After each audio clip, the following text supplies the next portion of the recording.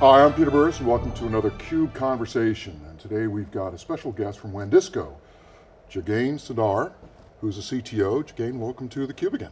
Thanks, Peter, happy to be here. So Jagane, we've got a lot to talk about today. WANdisco is doing a lot of new things, but clearly the industry is itself in the midst of a relatively important evolution. Now, we at Wikibon SiliconANGLE have been calling it the transformation of digital business. Everybody talks about this, right, but we've been pretty specific. We think that it boils down to how a company uses data as an asset and the degree to which it's institutionalizing or reinstitutionalizing work around those assets. How does WANdisco see this big transformation that we're in the midst of right now? So, you're exactly right. Businesses are transforming from traditional means to a digital-based business. And the most important thing about that is the data.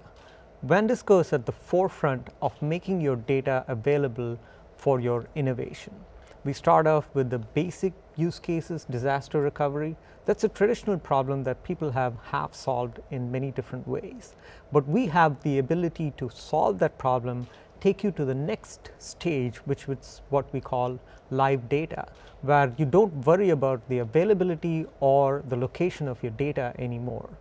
Finally, we take you from that live data platform to a place where you can invent with your data, the freedom to invent phase of what we call. Now, that's what you're calling the digital transformation, and there's great synergy between our two terminologies.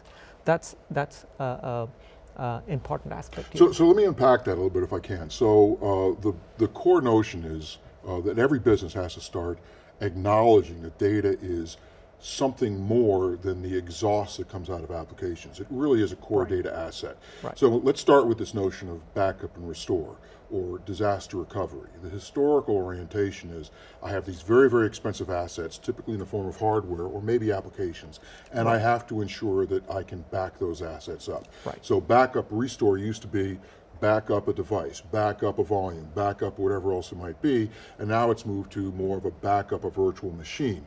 I think we're talking about something different when we talk about your approach to backup and restore. We're really talking about backing up data assets. Do I have that right?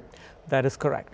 You have gone from a place where you were backing up PCs and Macintoshes and cell phones to a place where the digital assets of your company that are used for analytics are far more important. Now, simple backup where you take the contents in one data center and push it to another data center are a half solution to the problem. What we've come up with this notion called live data. You have multiple data centers. Some of them you own, they're on-premise. Some of them are cloud vendor data centers. They definitely reside in different parts of the world. Your data also is generated in different parts of the world. Now, all of this data goes into this data system, this platform that we built for you, and it's available under all circumstances. If a region of a cloud vendor goes down, or if your own data center goes down, that's a non-event because that data is available in other data centers around the world. This gives you the flexibility to treat this as a live data platform. You can write wherever you want, you can read and run analytics wherever you want. You've gone from backing up PCs and phones to actually using your digital assets in a manner such that you can make critical business decisions based on that. Imagine an insurance company that's making underwriting policies based on this digital data. If the data is not available, you've got a full halt on the business. That's not acceptable. If the data is not available because a specific data center went down, you can't call a full stop to your business. You've got to make it available. Those are simple examples of how digital transformation is happening, and regular backup and DR are really inadequate to fuel your digital transformation. In fact, we like to think, and we're advising our clients, that as they think about digital transformation and the role that data is playing, a digital business is not just backing up and restoring or sustaining or avoiding disasters associated with the data. They're really talking about backing up and restoring their entire business. That's kind of what we mean when we talk about DR in a digital business sense, disaster recovery or backup and recovery, Correct. Restore in a digital business sense. And as you said, this notion of live data increases our ability to do that, but partly that requires a second kind of a step. And by that I mean, most people think about storage, they think about where data is located in terms of persisting the data. When we talk about this new approach, we're talking about ensuring that we can deliver the data. Restore takes on more importance in backup than it has before. Would you agree with that? That we're really talking about, live data is really about being able to restore data wherever it's needed. Correct. It's an interesting new approach where we don't really define a primary and a backup. One of the important things about our Paxos-based replication system is that each location or each instance replica of your data is exactly equal. So if you have a West Coast data center and an East Coast data center and a Midwest data center, and your West Coast data center happens to go down, none of the activities that you perform on your data will stop. You can continue writing your data to your Midwest and your East Coast data center. You continue writing and reading running your applications against this data set. Now, there wasn't a definition that the West Coast is primary and East Coast is backup. When a disaster strikes, we will cut over to the backup. We'll start using that. When the primary comes back, now we have to reconcile it. That's the traditional way of doing things, and it brings about some really bad attributes, such as you need to have all your data pumped into one data center.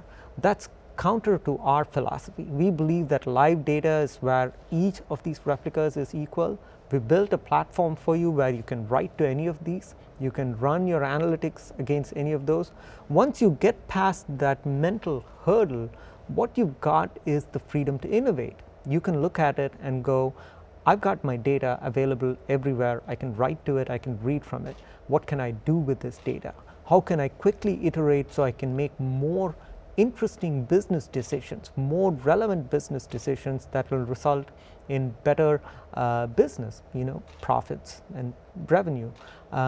This interesting outcome is because you're now not concerned about the availability of data or this primary backup and failover and failback. All those disappear from your radar. So let me build on that a little bit too, Jagane. So the way we would describe that is that a digital business must have those data assets, those crucial data assets, right, available so that they can be delivered to applications and new activities. So we think in terms of what we call data zones, where the idea you take a look at what your digital business value proposition is, what activities are essential to delivering on that value proposition, and then whether or not the data is in a zone proximate to that activity so the activity can actually be executed.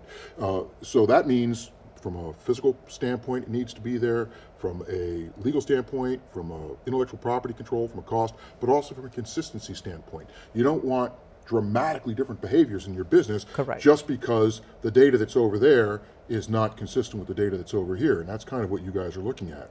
Now ultimately that means, going on a little bit, but ultimately that means that this notion of deploying data so it serves your business now has to also include a futures orientation.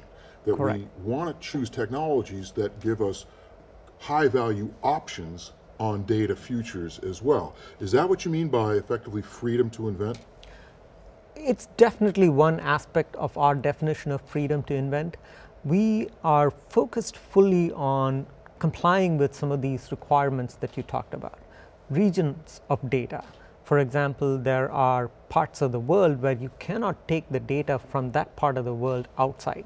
But often you need to do analytics in a global manner, such that if you detect a flaw or a problem that is surfaced by data in one part of the world, the chances are very good that that will apply to this restricted zone as well. You want to be able to apply your analytics against that.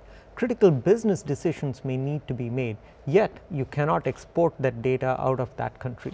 We facilitate such capabilities. So we've gone from a simple primary backup type of system to a live data platform, and finally we've given you the freedom to invent, because you can now take a look at it and go, I can start building applications that are in the critical business path because I'm confident of the availability of my data, the fact that we comply with all regulatory concerns, things like aging out data after a certain number of months or days. We can help you do that really well with our platform.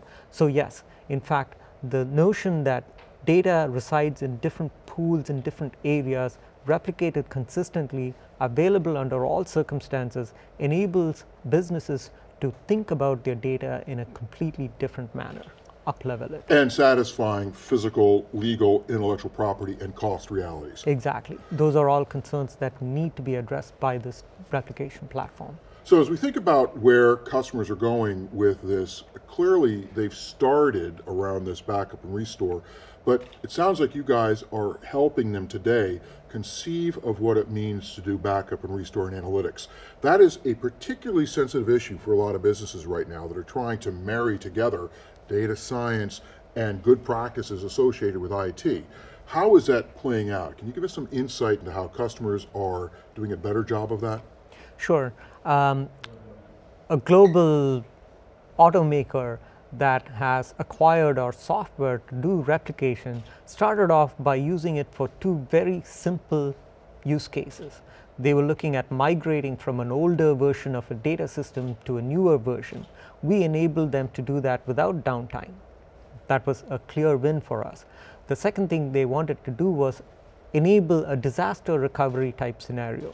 Once we got to that stage, we showed them how easy it was for them to continue writing to what was originally notionally the backup system. That made about twice as much compute resources available for them, because their original notion was that the backup system would just be a backup system, nothing could be done on it. Light bulbs went off in our customer's head. They looked at it and went, I can continue writing here even if my primary goes down. There is no real notion of a backup. There's no real notion of failover and failback. That opened their minds to a whole bunch of new ideas. Now, they are in a position to build some business critical applications. Gone are the days when an analytics thing meant you run a report once a week and send it off to the CIO. It's not that anymore. It's up to minute accuracy. People are making things like insurance companies making underwriting decisions, and healthcare companies tracking the spread of diseases based on up to the minute information that they're getting. These are not weekly once analytics applications anymore. These are truly businesses that are based on their digital data. So a fundamental promise of live data is that wherever the data is, the application is live. Yes, absolutely. All right, so one other thing I think we want to talk about very quickly, Jagane, is there is some differences in mindset that a CIO has to apply here. Again, the CIO used to look at the assets and say, machines, the hardware is the asset, Right. maybe the applications.